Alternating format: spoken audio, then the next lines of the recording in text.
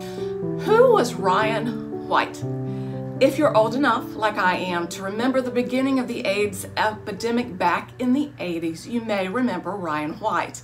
He was a 13-year-old teenager when he was diagnosed with AIDS after a blood transfusion in December 1984. Doctors gave him 6 months to live.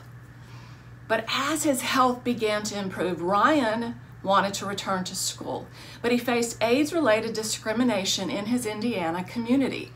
Along with his mother, he rallied for his right to attend school. He gained national attention and became the face of public education about HIV.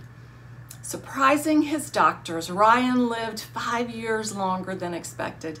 He died in April 1990, 1 month before his high school graduation.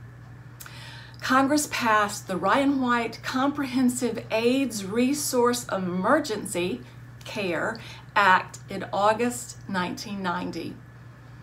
He was one of the first children, one of the first hemophiliacs to come down with AIDS at a time when there was no education and hardly any information on the disease itself. At the time Ryan was infected, there were no precautions or anything at hospitals. Then all of a sudden, the CDC shows up and started putting in all kinds of precautions: gowns, gloves, masks, you know the drill. And they started talking to the nurses and doctors about HIV. It became apparent that almost overnight, things were different. People were really cruel to Ryan, saying that he had to be gay, that he had to have done something bad or wrong, or he wouldn't have had it. It was God's punishment. That somehow, some way, he had done something he shouldn't have done, or he wouldn't have gotten AIDS. It is believed that Ryan's legacy is that patients are now getting their drugs and treatment, and that people are living and surviving with AIDS.